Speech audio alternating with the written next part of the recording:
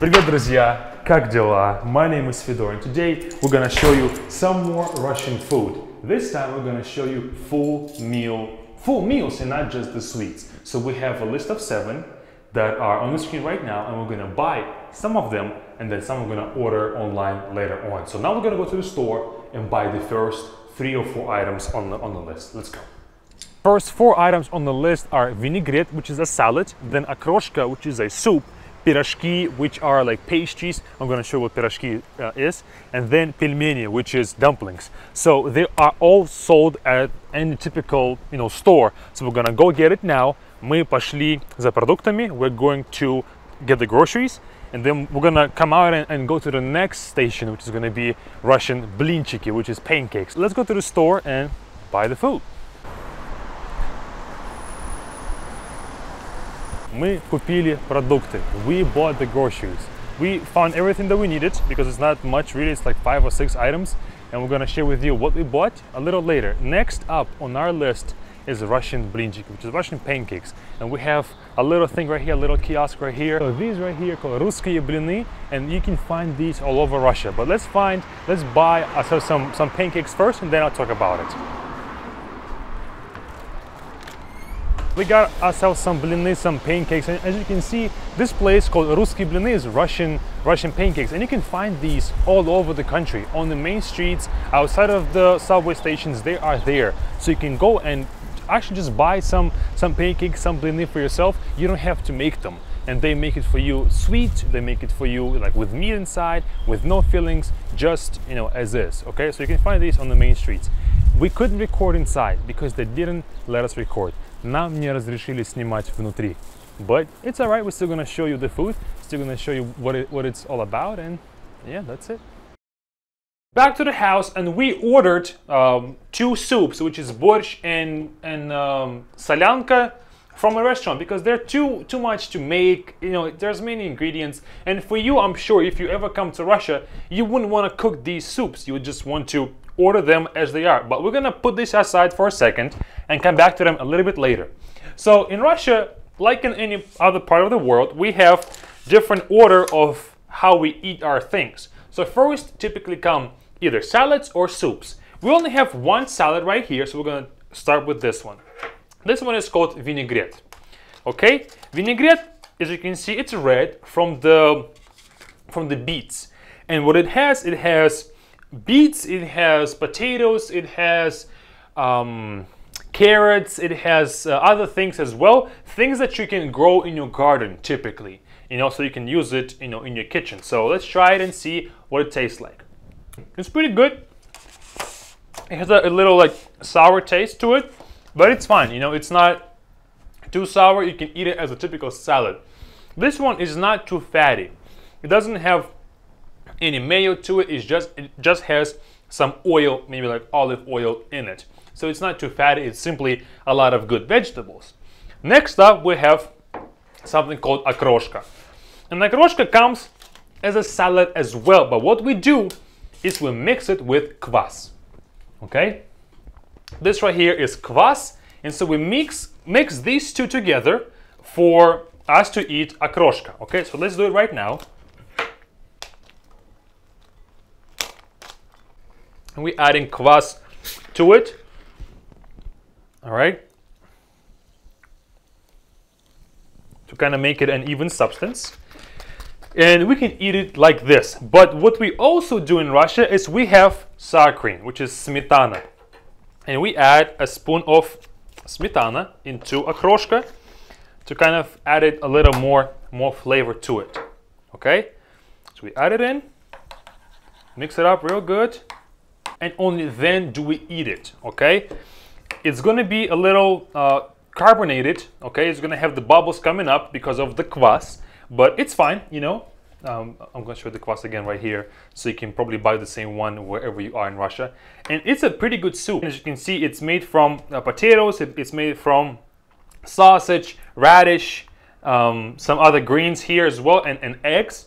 So it's a pretty good mixture of good things, of good healthy, vegetables and other stuff like that. Okay, and it's of a pretty good quality still. I can still taste a good vegetables, taste, even though it's we bought it at the store, like this salad thing, we bought it at the store, it's still pretty good. Of course, when we have a homemade окрошка, it's much better. Домашняя окрошка гораздо лучше. But this one is fine as well. This one is not too bad. You know, I can still eat it and enjoy. All right, that was the first soup. Сейчас приступим ко второму супу. And now let's get to the second soup.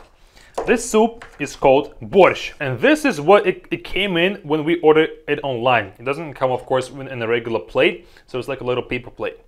And what's so good about this soup? And why is it so famous? Because it's red. You don't ever see red soups pretty much, right? But it's because it's made from beets. The beets give it this red kind of color. And what we have here is typically we have beef, we have potatoes again, beets, carrots, other things like that in the soup. And we can add some smetana to it as well, and that's how we pretty much do it all the time, okay?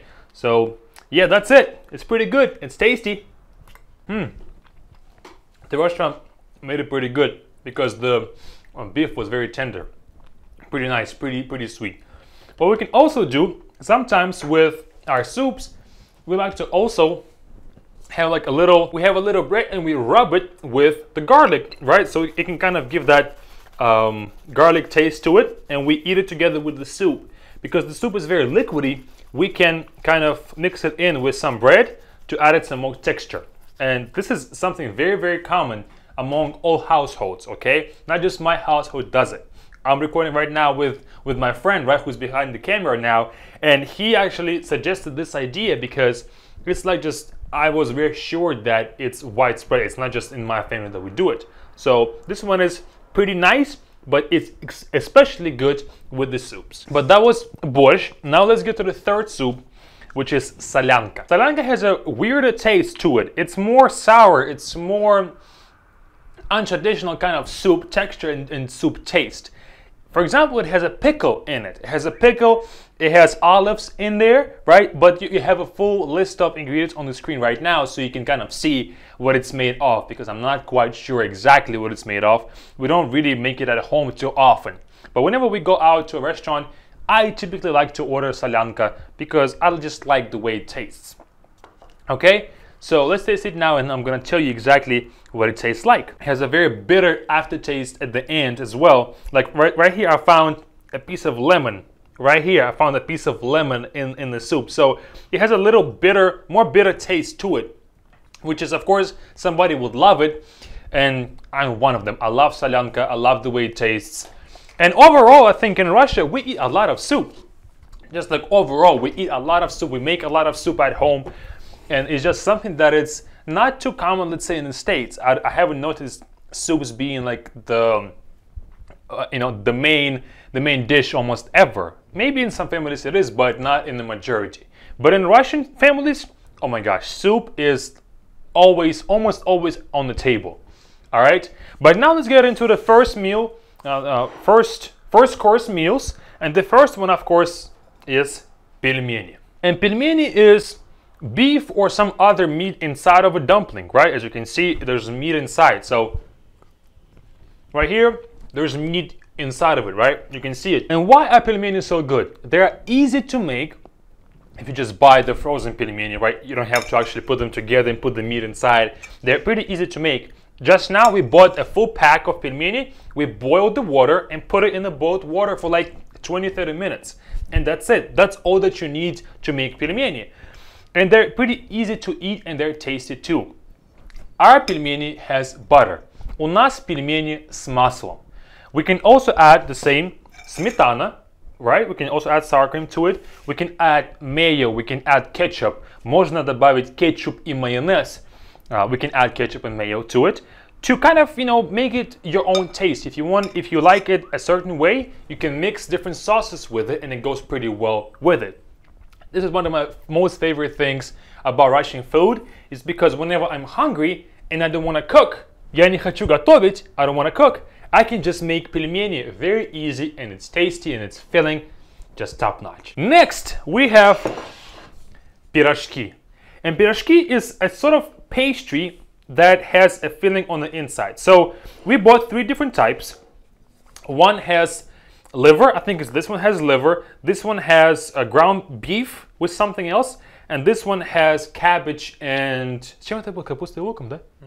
And this one has cabbage and green onions, okay? I'm gonna bite each of them off and show you the inside and what it looks like. So yeah, on the inside there is meat there. There's meat on the inside, and around it there is just pure bread. And why is this so good? What's so good about this? It's because you can make this pirashki, you can take them to go somewhere, right? I used to have them a lot when I would travel during my childhood. I would go to different tennis events, and my grandma would make pirashki for me. Моя бабушка готовила много пирожков.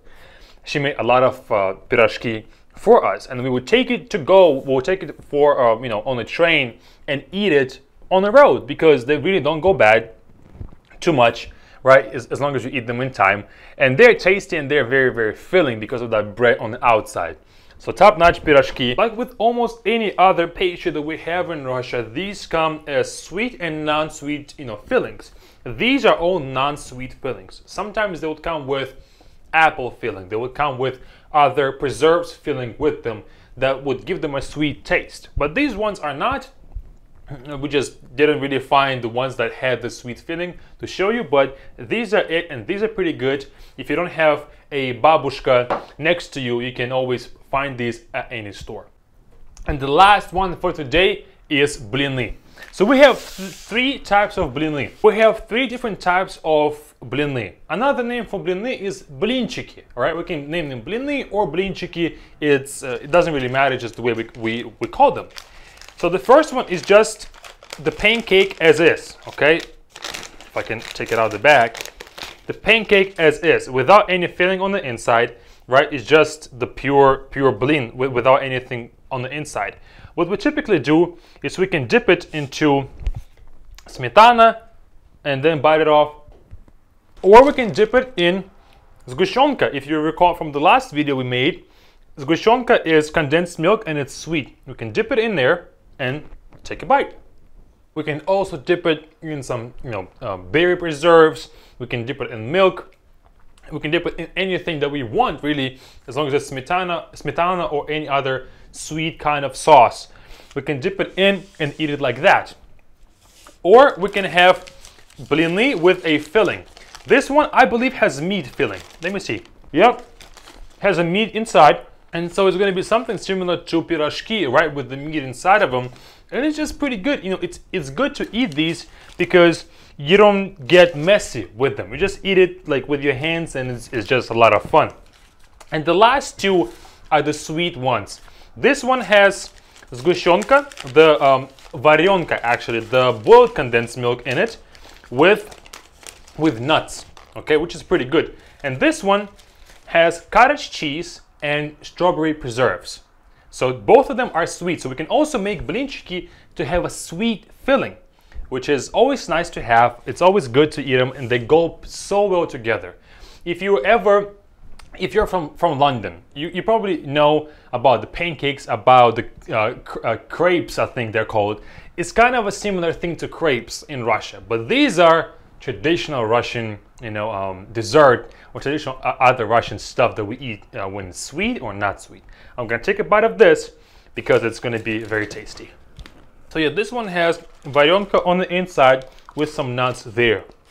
I'm not gonna bite this one because I'm already full. I don't wanna overeat, and I don't wanna get fat over here today with you. But I hope that you got some idea of Russian food is all about. I hope that you have gotten inspired to try some of these things whenever you are in Russia. These are some of my favorite foods when I come back to Russia to eat and maybe go to a restaurant and order these, and they're very tasty. So if you wanna ever get them, I recommend that you do. If you ever want to order these at any store, restaurant, and not have any problem communicating to Russians, then join our 30-day speaking challenge, which starts September the 3rd. You can find all the details under me right now or the first link in the description.